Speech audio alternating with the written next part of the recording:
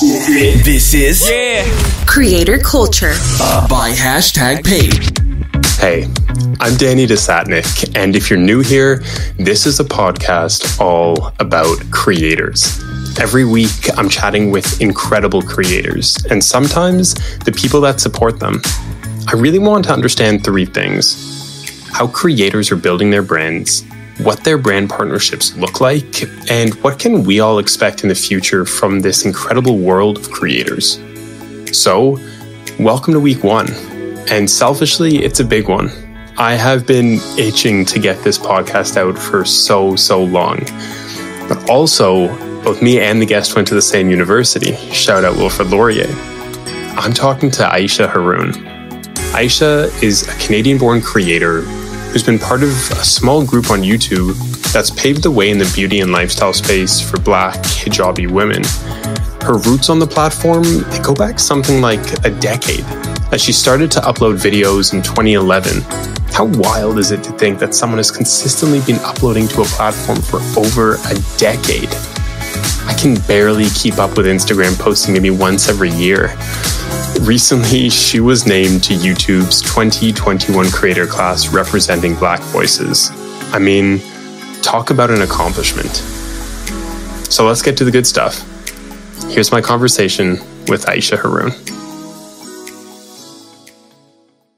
All right, Aysha. Well, I think we were just talking. Our roots go back a little bit. We've actually done, I haven't interviewed you before, but I've worked with people that have interviewed you before. And it's pretty wild to see how far you've come. First off, congratulations are in order. I saw that you're part of the YouTube Black Voices Creator Class of 2021. Yes. Big, honestly, one of the biggest accomplishments in my career so far. That is what does that mean? Like in terms of, we'll get to the spiritual side, but like, what does that mean in terms of how are they supporting you? What are you getting from this? So it's a grant. So they gave a pretty hefty grant, which was really, really great because I think it was the first time like a brand, let alone YouTube, actually invested in my content and on such like a large scale. So I'm able to use that money that was granted to me to kind of reinvest into my channel, reinvest into my team, just kind of create better content. So yeah, they kind of just gave a lump sum of money and was like, do what you need with this, and we're here to support you. So it was pretty cool. So wild. Wild.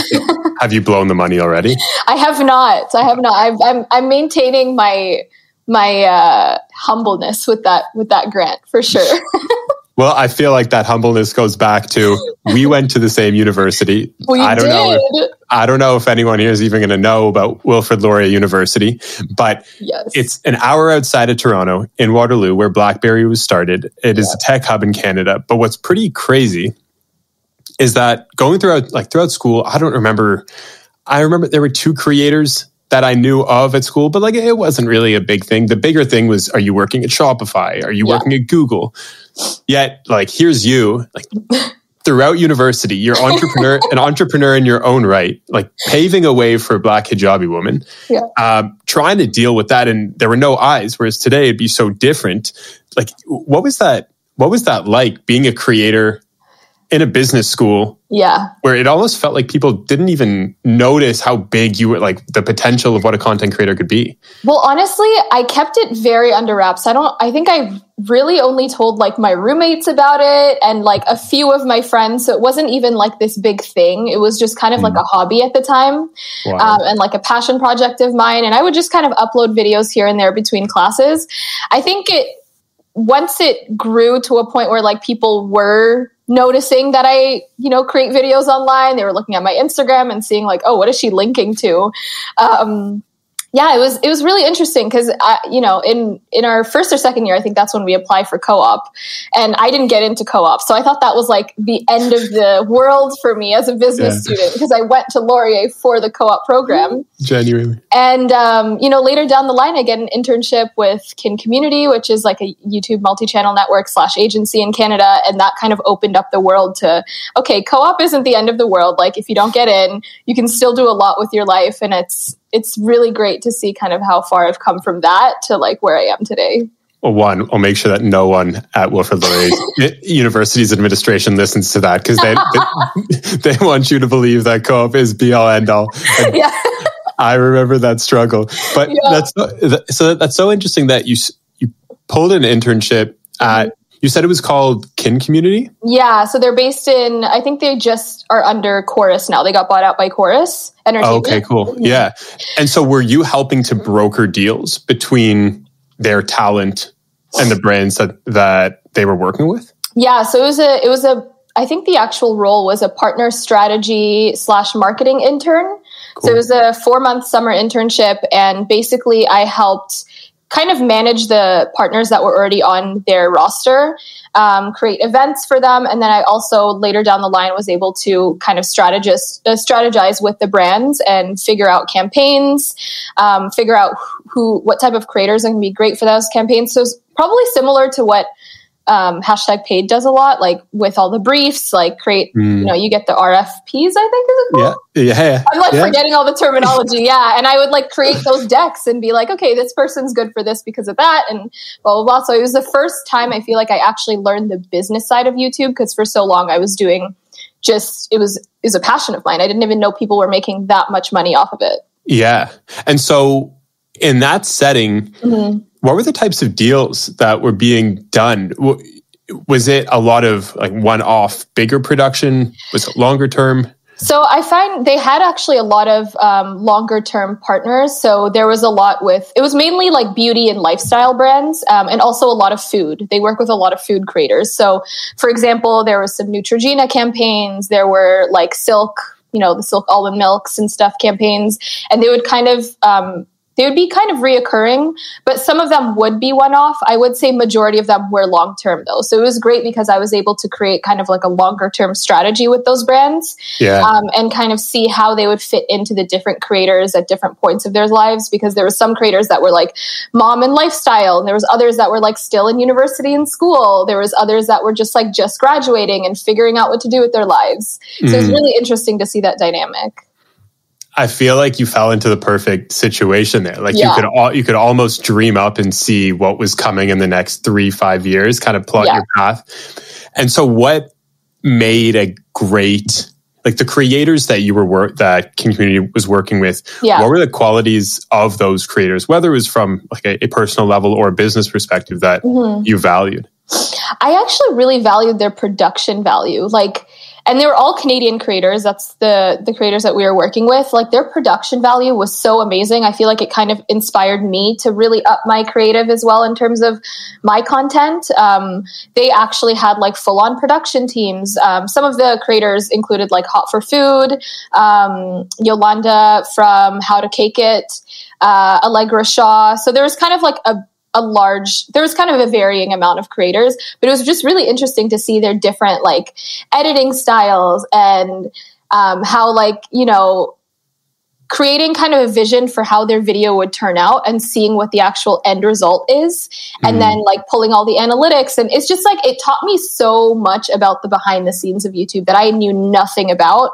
And at the time I was still creating videos. I had about 50,000 subscribers that entire summer. So it was really kind of like an inspiring moment for me to be like, hey, maybe I should actually consider this as, a full-time career. It was nothing that actually crossed my mind before. But I think because I was in my 3rd year, going into my 4th year, I was going into, what's it called? I went to France also for a study abroad. I was kind of just thinking about what I wanted to do after I came back from my study abroad. And I was just kind of like, I feel like I could do this. Like there's someone missing in this roster that looks like me. And I feel like I could fill that void. So, okay. I love that you say that I feel so often, whether you're in the tech space or a business context or a creator context, I think the most excitement comes from, hey, I either can't see myself that I'm looking up to, or 2, there's an intersection that I can play at that I don't see a home for. Yeah. And so it sounds like that was almost, maybe not the mentality. That must have been tough, no doubt, trying to figure out how do I trek that path. I know when I played sports when I was younger, you look up to people that kind of looked like me with muscles that were maybe like 5 times as big. Yeah. But like that's who I looked up to. So how did you go about carving your path if there wasn't I'm not going to say a North Star, but really like an image to try aspire to? I mean, you're right. There wasn't really anything to aspire to at the time. Like, I started my channel, I was 16 years old. It was 2011. So we're going on almost a decade since I've been doing this, which is kind of crazy. Wow. And at that time, there were no Black Muslim women, let alone hijabi women, doing beauty and lifestyle on YouTube. So there wasn't really like a blueprint for me to follow. I feel like what I did was just, I was really inspired by the creators that I was watching, even though they didn't look like me. I just knew that I enjoyed that content, and I feel like someone who looks like me might be able to enjoy the content that I create as well. And it was never like a moment where that's why I started my channel. It was just, I was passionate about beauty and I just wanted to make videos because I was bored one summer. But I think over time it became, you know, people all over the world being like, oh, look, there's someone who looks like me on the internet. That's so cool. Let's subscribe to her. Yeah. And it kind of just turned into this whole engine without me even realizing. And it's great now to see like so many people, I don't want to say following in my footsteps, but it's great to see like a community of people doing very similar things that I am, because there wasn't that when I started. You know, there was no representation at all. That's going to be my clickbait. It's going to be started out making videos because she was bored. Now part of the YouTube creator class. I love it. I mean, that's essentially what happened, though. Yeah. And so, okay, so you're in school. You realize like you're working in community. You realize that you have something. You kind of find this passion, this pocket. I'm assuming you're going out and trying to find brand deals. Yeah.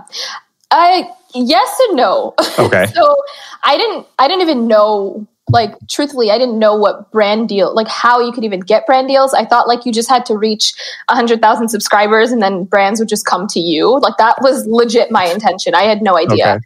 So after I graduated, or even, you know, between the time I was almost graduating, I started reaching out to like friends that I already knew in the industry, like just people that I've maybe went to like 1 or 2 events with. And I was just kind of like, oh, I see you working with brands. Like, how do you do that? So it was a matter of just kind of working with my friends and trying to figure out like, oh, like, do you have a contact that I could reach out to? Like, what are the ways that you've been able to attract brands? And it was just a matter of me honestly cold emailing like constantly. That entire summer after I graduated, from like May to August, it was just me reaching out to brands. Like probably I was sending like 10 emails a day, just introducing myself, because at that point, even though I had quite a large following, I hit 100,000 subscribers, like literally the day that I graduated, like the day of Laurier's commencement, which is pretty dope. Wild. Yeah. That day, like I assumed, okay, I have a huge following. People are going to reach out to me, but that wasn't the case, because at the time there wasn't really much, like diversity and inclusion wasn't really on people's minds. So I had to put myself in front of the brands. And yeah, I just kind of focused on just creating really good content to the point where like the brands could not ignore me. Like, I'm already sharing your product. Your products are being sold. I could clearly see from the affiliate links that I'm using, like, let's work together.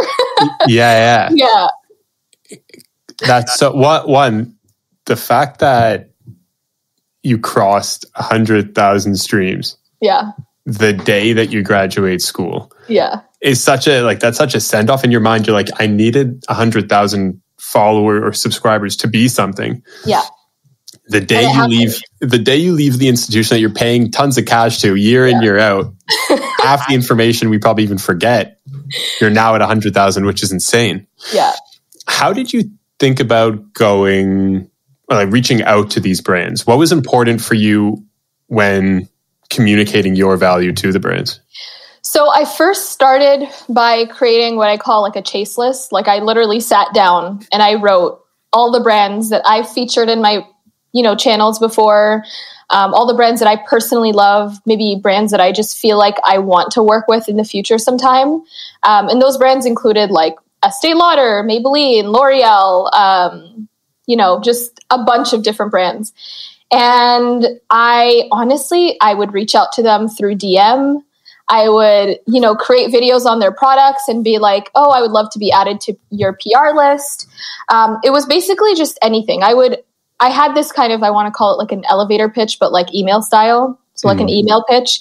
And I would just kind of change it up slightly for the brands and then include links to my YouTube channels of like products that I featured their, videos that I featured their products in, and be like, hey, I've created content on your product before, would love to be added to your PR list. If you ever have a paid opportunity in the future, I'd love to be kept top of mind.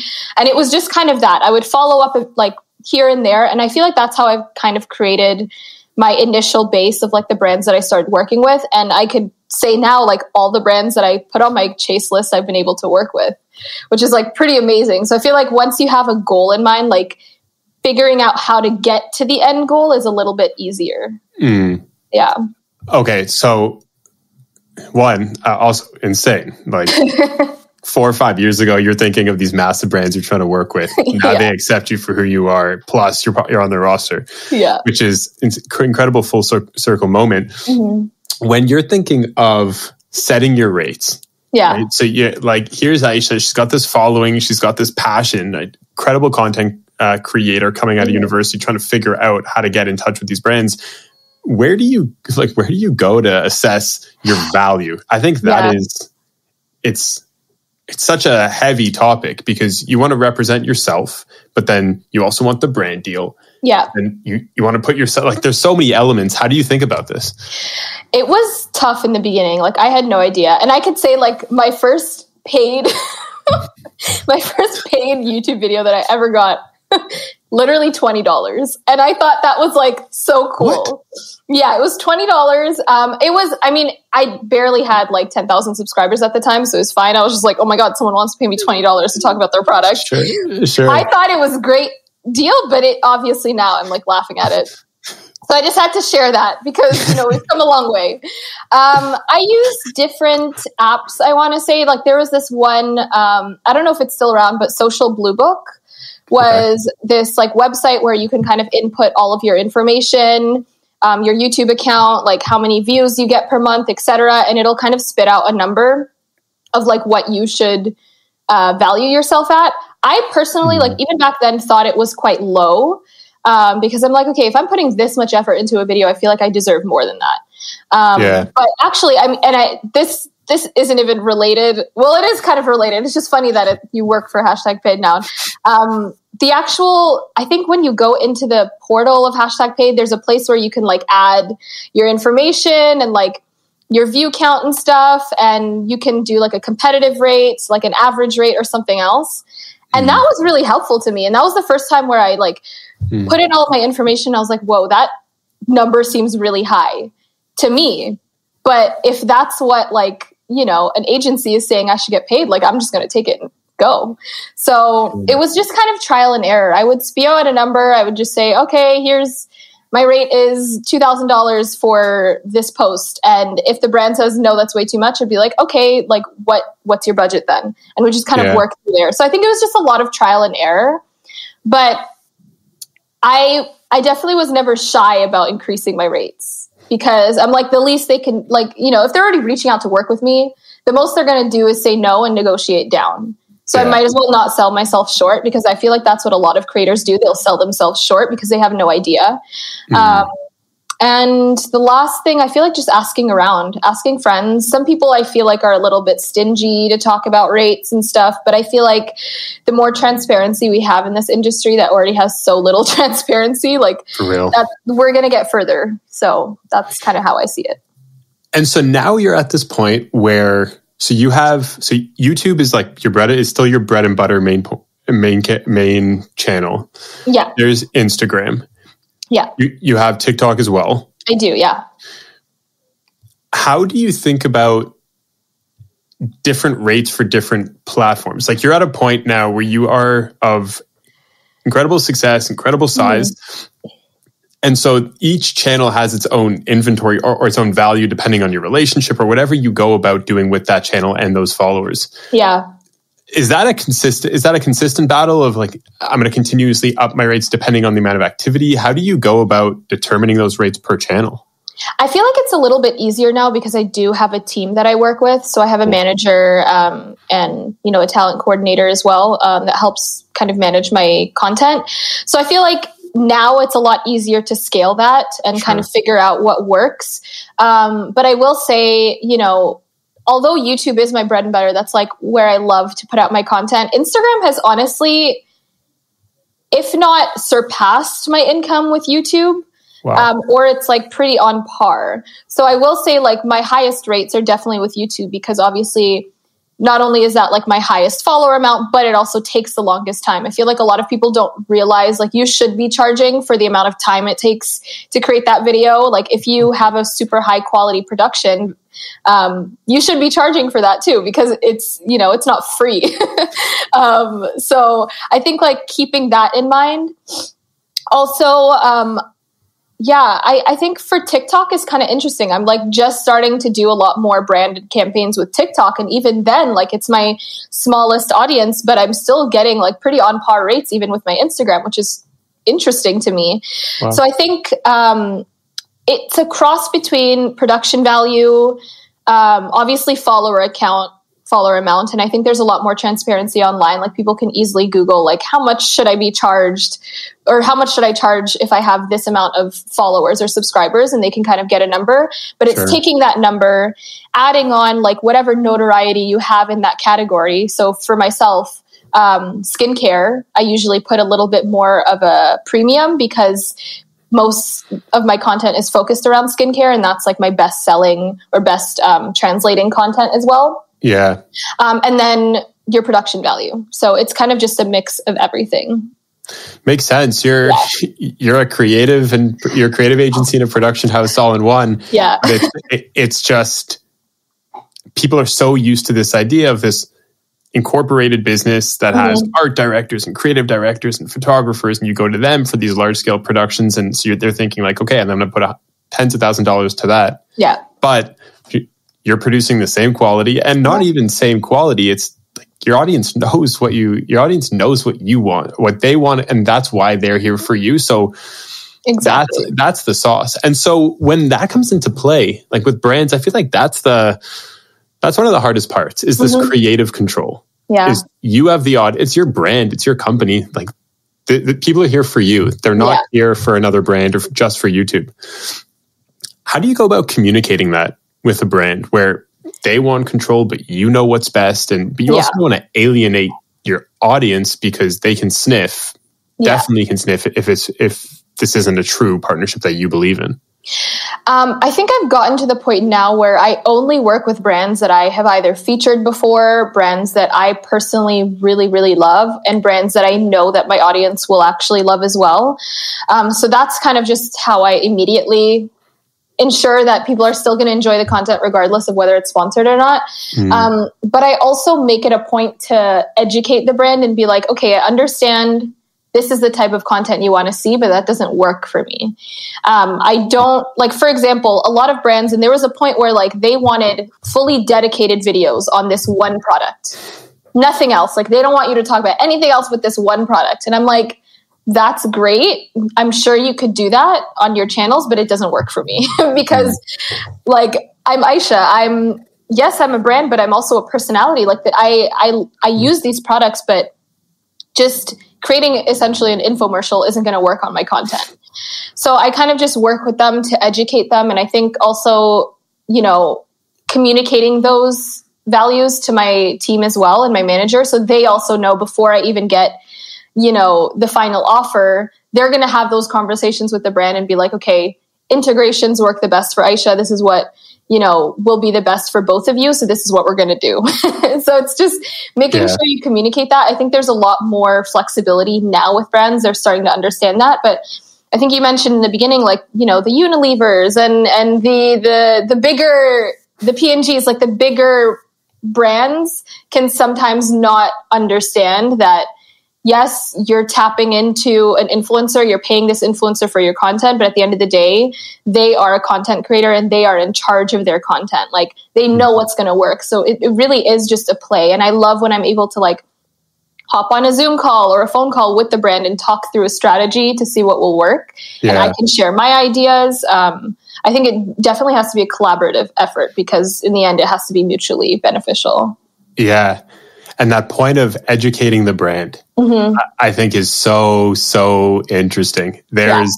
Traditionally, it's the other way around. It's like, hey, we do billions of dollars in business. Yeah. Let us show you how to be a business. But now you're like, no. Let me show you how to win a trusted audience. So now like you're going to listen to me. And you spoke about defining what works for you and showing that brand why it works for you and why what they want won't. What else in your experience is necessary when educating the brand, or at least can get them from a place, when I say them, but get, let's say, marketers and their team from a very defined position to one where maybe it starts to bridge the gap for them to understand that they're working with someone who has a trusted audience and you have to put that trust in them? Yeah, I mean, I think the first thing brands need to realize is we've spent years brainstorming, creating content, being our own production, being our own agency, being a one-person team. We've spent years. I'm now doing this for nearly a decade. So I really understand my audience as if they were like a person, as if they were like a friend. Like I know what they want. I know what they like out of my content. When I create a video, I know I have an idea of like how successful that video is going to be. And that's really what a brand is tapping into. They're not just tapping into like an ad placement. You're tapping into a person that has such a strong connection with their audience to the point where if they recommend a product, people will purchase it. That's what you're tapping into. That's what you're paying for. So I think once you realize that, you realize, okay, I'm trusting this person. And I think it's also like a brand's responsibility to really do research on the influencers they're working with, so that it can be like a trusting relationship. And they can be like, okay, this is the type of quality we get from Aysha. This is the type of quality she puts out. We'd love to tap into that. And we trust her work ethic. We trust her content and creativity. And let's work together to create something really great, as opposed to just, this is the brief that we've created. Find a couple creators that like might work for it and tell them to like repeat it. It doesn't work. Yeah. So transactional versus human to human, realizing that long game, not short game. Is there an example in your mind of a great brand partnership? I mean, I've had a long-term partnership with Fabletics, nice. Which is an athletic / like athleisure company. They were a brand that I was always talking about before we started working together. Like I personally loved their products. And then, they finally saw all of that and they offered me a long-term partnership last year. That partnership went great. The thing that I really love about working with them is they do set out like, this is the type of content that you're going to do this month, but how you create it and what you do with it is totally up to you. So for example, they trust the creators they work with so much that we don't even have to give approvals for the stories that we create.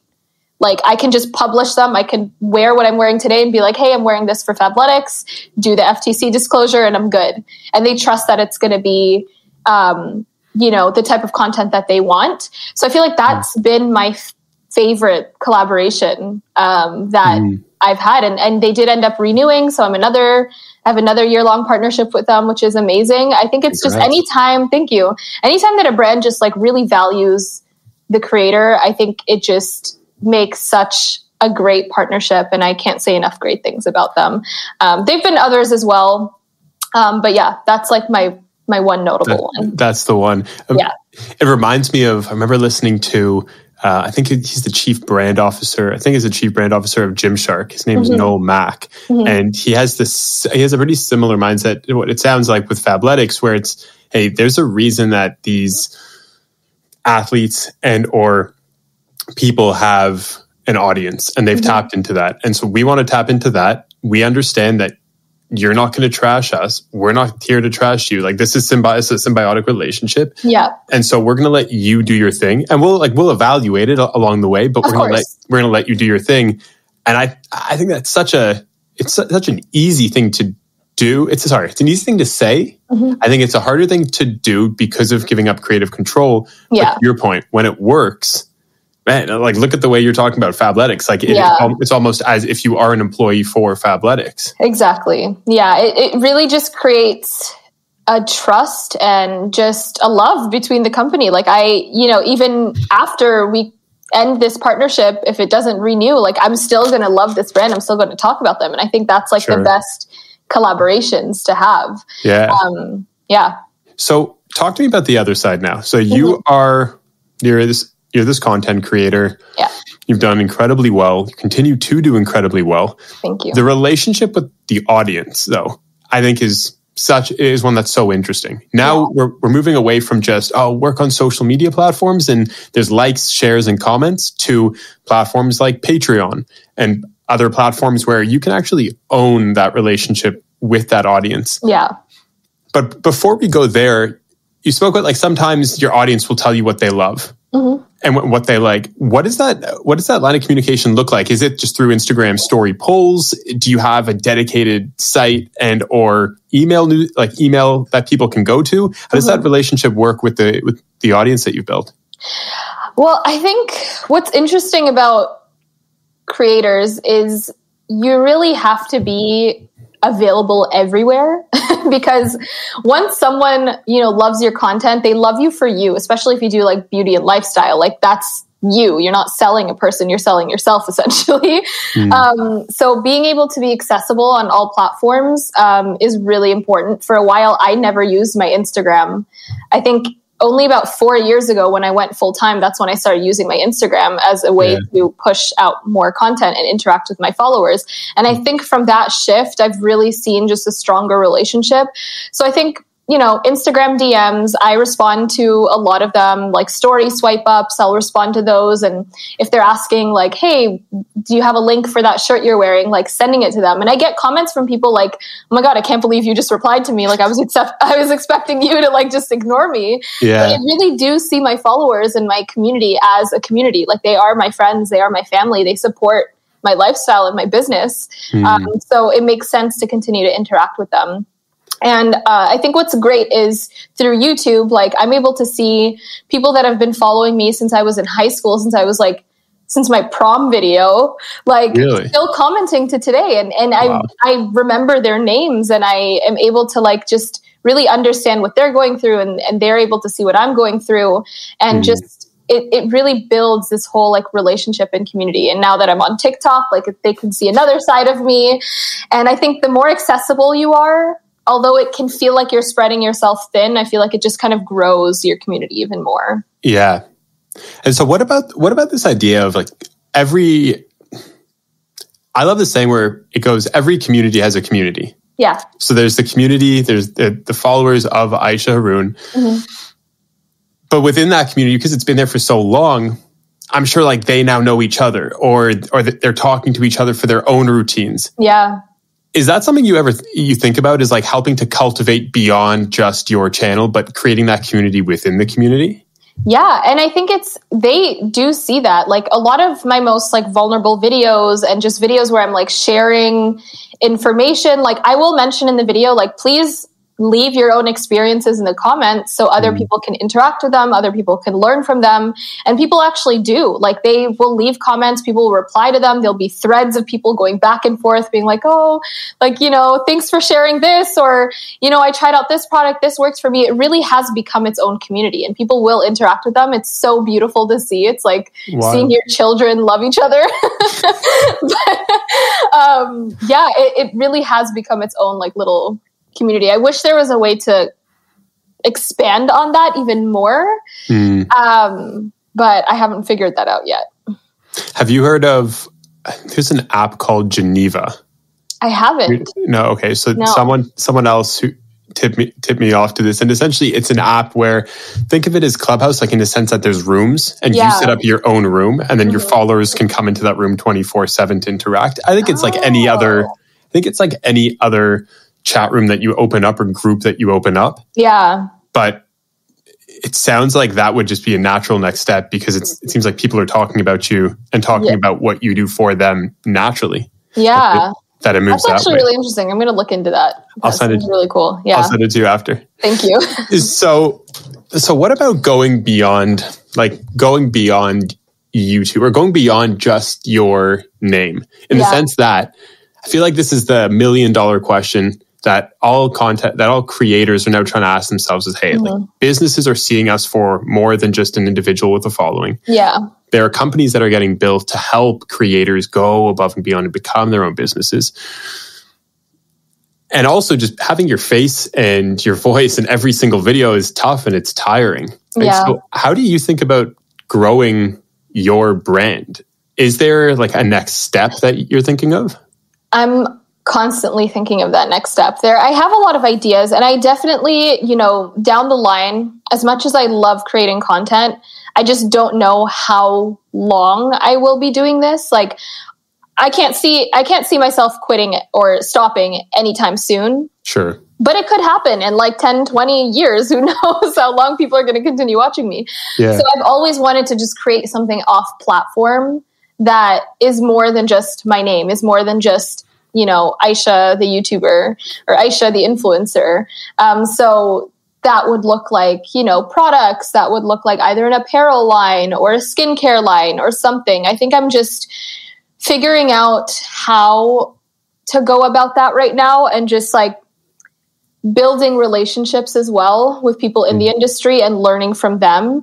And one thing that I'm trying to do a lot more is expand on just the collaborations that I have with the current brand partners that I have. So, for example, I've also had a long-term partnership with a skincare brand called Biossance. And this past February, we launched a collaboration together, which was like a little, like a skincare set. Cool. And that was really interesting, just to gather data and be like, see if people were actually interested in something like that. And it was actually really successful. I also launched a hijab collaboration last year, or early last, was it 2019? Oh my God, the years are like... I think it was 2018. It's a vortex right now. Yeah, it really is. But that was also really interesting, just to like I'm really, I feel like, analytics based. Like, I love studying my analytics and seeing what has been working for me. So I feel like just right now I'm in the steps of gathering data to see where I actually want to go. But I feel like I have to do something. There's almost a little pressure, because I'm like, I feel like I have to do something sooner rather than later, because how long will I be able to cultivate this audience? I feel like I have a really strong, loyal audience, but I would want to expand on that and like grow it even further through products. So yeah. And so when you're thinking about your own products, is there a reason you would go about your product with your own label and your own route versus partnering with maybe brands that you already have that relationship with and them helping you launch a line? Do you ever think about like that pure 100% yourself versus in partnership with? Yeah. And, these are conversations I always have with my managers as well. Like, what route would I want to go? I mean, I've seen a lot of creators go the route of like going through a partner or someone building out their brand, and it works for them. But I've also seen some where it doesn't work, because at the end of the day, you don't have complete control over that. Sure. And I think just the type of person that I am, I would like to have full creative control of what I'm doing. So I think working with brands in terms of just small little collaborations, whether it's like, a limited edition line or something, is great for the short term. But I think long term, I would want to own something on my own, like invest in it on my own with my own funds, and kind of be more self-made in that sense. Yeah. That's so exciting. It sounds like I can see a world where now you take it full circle. Well, not now, but when that happens, you take it full circle, and you're going back to Laurier, and there's a case study on you, where at the time you were looking at case studies of these massive businesses. That would be amazing. That would be so amazing. I haven't gone back to Laurier since I graduated, which is insane. It's nuts to me that there's some marquee people that have come out of Laurier in the creator world, like creator music industry world, over the past like 5-6 years. And I've only heard of one event where I think they highlighted one or two people. And it's wild, because we live in this world that you would expect that. And I feel like students would be so excited if you went back, and I can think of 2 or 3 other people as well. Yeah, I think actually they had reached out about a year and a half ago about a career something, but it was at the point where I already moved to LA, and it would have been a thing for me to fly all the way. It just, but I'm sure, once the world opens up again, I know Ontario's going through a lot right now. Yeah. I'm sure there'll be more opportunities for that. It is. So I want to ask though about analytics. You were saying that like you love looking into the analytics. You have this business background. So like there's a very unique perspective that you have that maybe other content creators don't, and might rely on their management or other partners to do so. Yeah. what are you looking at? Like, what data are you looking at that's a high signal to you that things are working well?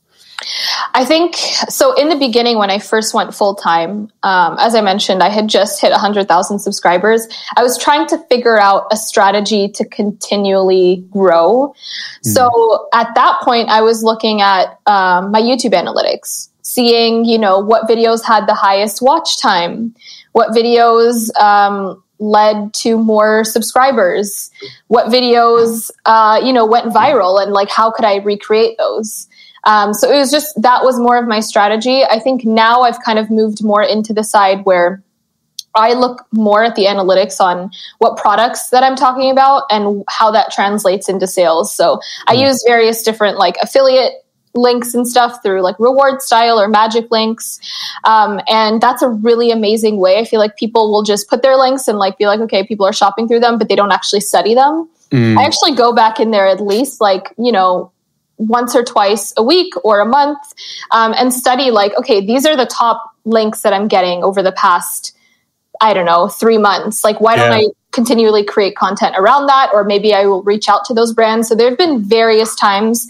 And I think this is what I've done a lot to grow my brand partnerships. I will organically link to products that I love. And if those products are selling really well, I'll take those screenshots, literally, send them to the brand and be like, hey, just thought I'd share, like, these products are doing really well. Let's work together. And there's been so many times where brands are like, that's amazing. Okay, cool. Let's work together. And that's how I've created a lot of my brand partnerships. That's ingenious. Yeah. That's ingenious because, wow. This is going to be something I think creators take away as in like, why am I not doing this too? And especially to the point of like trying to get to a situation where you want them to you want a brand to value you for your audience. And it seems like the easiest way to show them. And to your point, how can they say no? It's like so many sales already getting driven through. Wow. Yeah. Wow. That is not a hack, but that is a powerful strategy to be using. For sure. And I've been doing that for the past 4 years and it's been working really well for me. Yeah. Okay. Take note. Whoever's listening, if you're a brand, look for people like Aysha. If you're a creator, follow this up. Yeah. So I'll end off on a very light question. Who is outside of yourself, who is your favorite creator right now? My favorite creator right now, I mean, this has been a long-standing favorite, but Jackie Aina, she creates beauty and lifestyle content as well. And she's been someone I've looked up to for years and years. And since moving out to LA, we've become friends. She's been a really great support system as well for my own content. And she, is a Black woman as well. Understands, she's been on YouTube for over a decade as well. And she understands the challenges it takes to be a woman of color, a Black creator in this space. And I think it's really inspiring to see kind of how far she's come. She launched her brand last year as well, and it's been doing amazing. So I think she's someone I constantly look to, not only personally, but professionally as well. Yeah. Okay. One other question popped in my mind. The dream brand partnership, outside of like what that looks like, what is that dream brand to work with? And I don't even mean to sound weird about this, but I feel like every dream brand that I've wanted to work with, I've worked with, which is like really exciting to say. I think just like a random dream brand, like a Starbucks maybe, or like, I'm trying to think what other like kind of one of those random brands that I always talk about. But in terms of beauty and lifestyle, I'm very happy to say that I've been able to work with every single brand that I've wanted to work with. Insane. Yeah. I feel like if you get to that point as a creator, as a brand, what else is there? What else is there to do? Well, in the brand partnership realm, then you start creating your own products. Of course. But if Starbucks or Smart Sweets ever wants to hit me up. Cool. Let's manifest it. Let's manifest it here. Yeah. Aysha, it was so nice having you on. Thank you for sharing knowledge. Thank you for taking us through that journey. I think people are going to get a lot from this. I hope so. This was really great. And it was great to catch up with you as well.